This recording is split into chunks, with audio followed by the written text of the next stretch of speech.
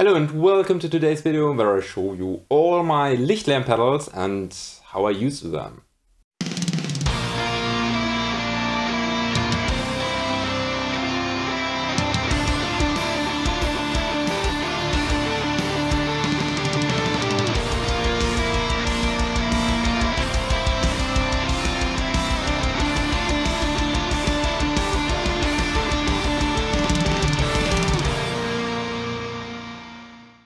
So first of all, we start with all my old Lichtlaerm pedals, and we already start with one of my most favorite pedals of the year 2021. It's the Amber Spyglass.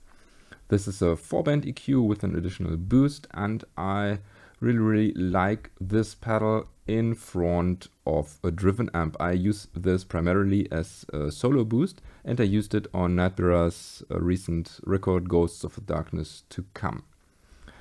Yeah, the sound is awesome. However, I didn't particularly like this pedal in the FX loop for whatever reasons. Maybe I haven't tried enough. So yeah, these days this pedal actually doesn't get much use, but you will understand in a minute why that's the case. Next up is the Trugbild. This one is a chorus pedal, and it's a really subtle chorus effect. I really like it on clean guitars, and I use it for practicing. I haven't used it for reamping purposes because I prefer my chorus if my chorus is synced to the song's tempo, but I might try this in the future. Next up we have the Gehenna. This is Lichtlaerm's distortion pedal, and I use this basically every time when I play with some practice amp because it really gives me a nice fat distortion sound. It has lots of options. You can really tweak the sound. This one also has a boost control, and I think Lichtlaerm has announced a version 2 of this yesterday, at least something with gold hardware, with gold artwork. I'm not sure if it's changed in the wiring or so. Apart from that, I prefer it in front of a clean amp, not in the FX loop. I think it's missing some treble here. And yeah, that's the Gehenna. And the last of my old Lichtlaerm pedals is the Breathe Die. This is Lichtlaerm's try on the Boss HM2 sound, and this is packed full of features. We have a boost, we have an FX loop, we have a blend, we have even an expander that acts kind of like a noise gate. We have a couple different options to really get the chainsaw the way you like. The chainsaw isn't as close to the original as I personally would have liked it to be, but that's of course no problem because I have plenty other options.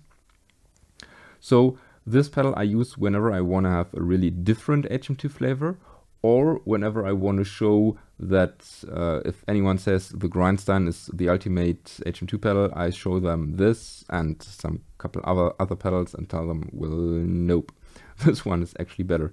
I actually prefer this over the Grindstein, to be honest. And fairly recently I got 3 of Lichtlaerm's new version 2 pedals that I really like. And let's start with the Acer Hatter. This is a boost pedal with a 4-band EQ. I use this in front of a driven amp, and well, it just makes everything sound metal. I use this on reamping jobs. I used this in my recent production that I'm doing for another band, and just sounds awesome. It's a really good alternative to a tube screamer, or if you want a tube screamer-ish sound. So this one I heavily use. Then we have the Lichtlaerm Ritual, or Ritual as we say in German. I don't know how Daniel wants it to be called. This is basically a red pedal on steroids, and as you might know, I like red pedals. I even run a parallel red HM2 pedal setup live for some time, and this one works really well as a classic distortion pedal in front of a clean or broken up amp. And I also use this in the recent production as a main distortion sound.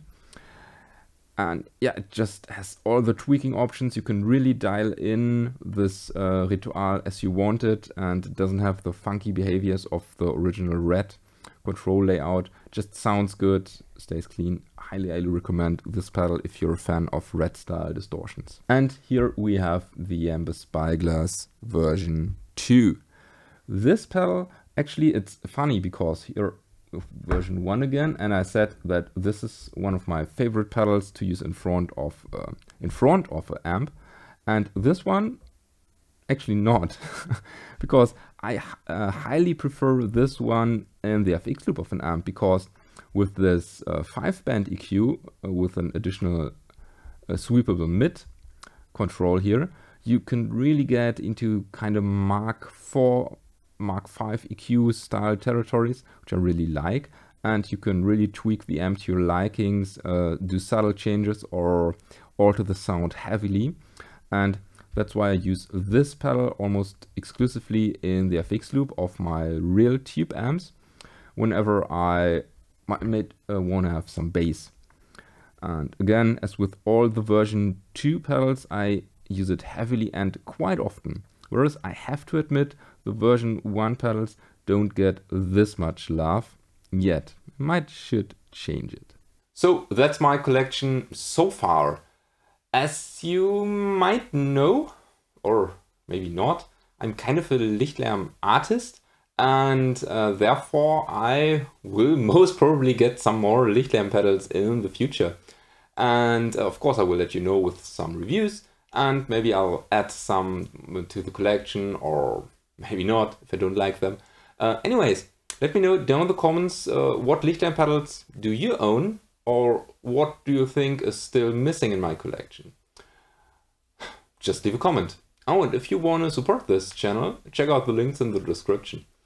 Audiority is actually having a Black Friday sale, I think. 50% off everything. Do you have the Solidus 8100 yet?